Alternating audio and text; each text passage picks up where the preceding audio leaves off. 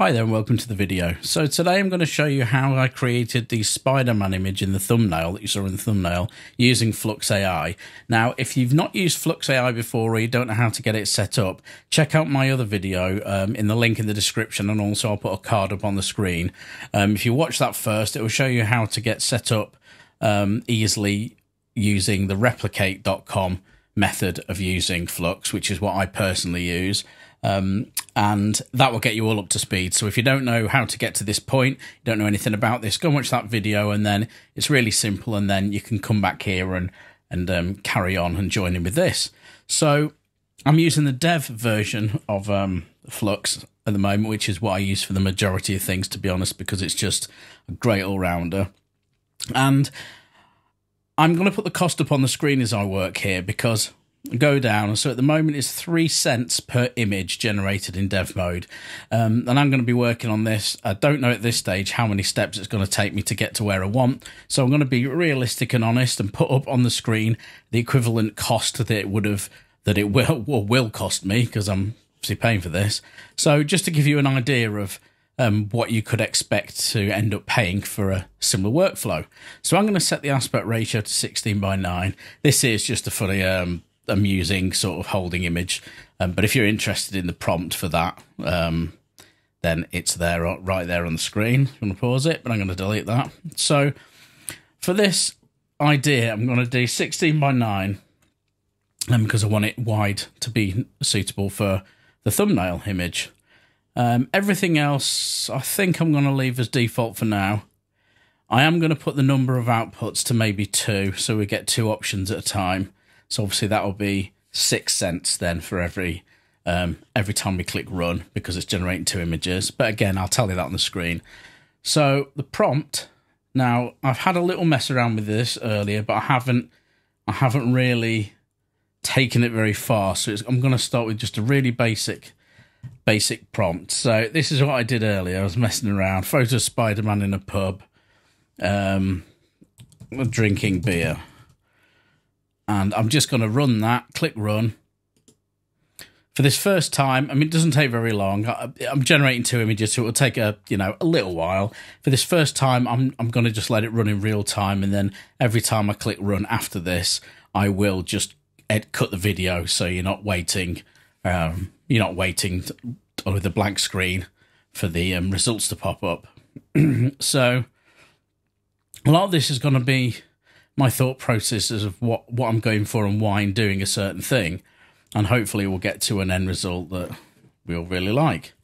So these are the original, or the initial 2 results it's brought up, and I've changed the format. So this is worth noting, I've changed the output format to PNG. It defaults to WebP, but if you have it on WebP or JPEG, you need to adjust the output quality up. Otherwise, you do lose some clarity. If you put it as PNG, you don't have that issue. Obviously, the file sizes are slightly larger, but... So let's click on the first one to just bring it up in the browser window and have a quick look. I mean, that's why I saw it. Spider-Man in a pub drinking a beer.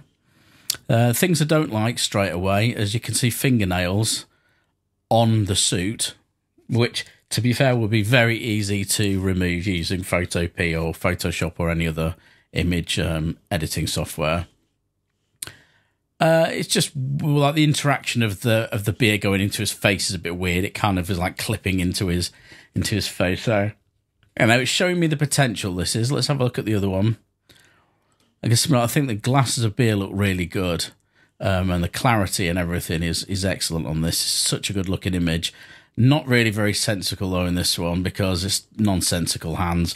They're not holding the glass, it's just kind of resting on the tip of the fingers. So, again, show me real potential with this, but not quite there yet. If this is all you wanted, you could just run a few more iterations, and I'm sure you'll find one that is close enough. But I want to do something, I just wanted to make it a little bit more interesting. So this is what I got up to earlier when I was just experimenting with an idea. So I'm going to put the drinking beer with his pet.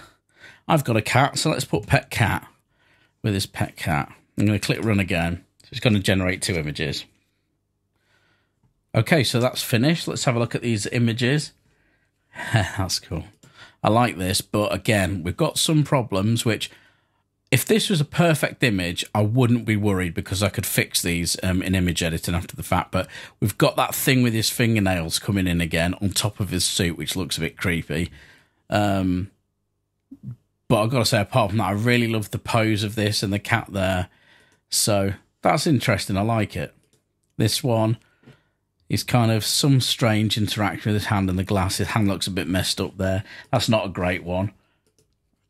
So what I'm going to do here is, I like where this is going, but I want to try and get something else to give it more interest and pop. And I think it's a colour thing. I think there's not enough, like the red's dominating from his suit, and it's kind of dark everywhere. So I want to give something to give it a bit more pop. And what I'm looking at down here is on the bottom image, even though I didn't like this one, there's like a hint of a neon sign in the back that says bar, I think. So I'm thinking that's a good idea. We could have a neon sign.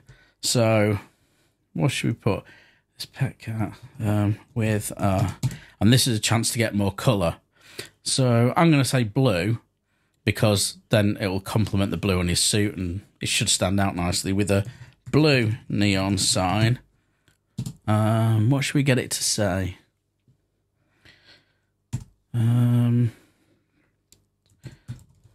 Spider... No.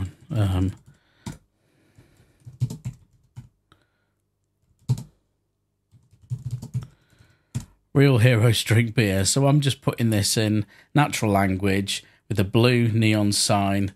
I'll put saying, and then just in speech marks or inverted commas like that, just real heroes drink beer, or whatever you want to put, and let's click run. Okay, let's have a look here. So real heroes drink beer, well, it spelled it correctly on both shots, both images, real heroes drink beer. We're getting a bit of strangeness again going on with the hands. It's like not holding the glass properly. You know, aesthetically, these don't look quite as nice. And this one, he's kind of holding the... You've got a beer there, and there's just something about this that's not really doing it for me. I love the colour of the light. I love what that adds to the shot. But the image itself is not really quite hitting the mark. So I'm going to change a setting down here. I'm going to try something. So on the guidance slider, this defaults to 3.5. And what this does is it kind of, the higher you go, it tries to stick to, it gives it more artistic license to try and follow what you're asking for, with the downside of, as the more you push it, it can look a bit more artificial and a little cartoony sometimes, and a bit too colourful, and it pushes it away from a more realistic look the more you go, but it adheres to your prompt and can give you some more cohesive results. Whereas if you drop it right down, you can get, if you're doing like a photo prompt or something for an actual, you know, a realistic photo, dropping the guidance number down can give you a lot more realistic looking like photo, but at the cost of quality of the actual coherence of the image and things like that. So in this case, because it's Spider-Man, it's not supposed to be super realistic. So I'm actually going to push this up and just see if that can give us a bit more. So I'm going to push this up to, I don't know, 5, something like that we can try. And now let's just see if pushing that guidance number up can give us a little bit more of a cohesive image. So, you know, things working as they should, maybe with just a little boost in, you know, an exaggerated sort of cartoon look to it, maybe some more brighter and vibrant colours, but let's see. Okay, let's have a look. Right, I really like the bottom one already, and so the top one is good. Let's have a look. So, real heroes drink beer. You've got the sign up there. Actually, this one's good because the cat's got a beer as well, which is quite nice. Spider-Man's got a beer again. We've got the strange fingernail thing going on, but that is a really quick fix in editing software. His ear looks a bit good. His ear, sorry, looks a bit strange. But apart from that, that's a really nice balanced image, and I quite like that. Bottom one, I just prefer this because we've got, again, the sign spelt correctly, real heroes drink beer. Really nice composition with how Spider-Man's there. sort of almost on the rule of thirds line point. And he's holding the beer. You can see the beer glass has got a handle, so he's holding the handle. Everything's nice and as it should be. No obvious strange things going on. And the cat is almost just staring at the beer as if he's like jealous that he wants one or something. So this is the winner for me so far. So I'm happy with this. I'm going to stop with that image and I'll download it. And then this will be the thumbnail for this tutorial.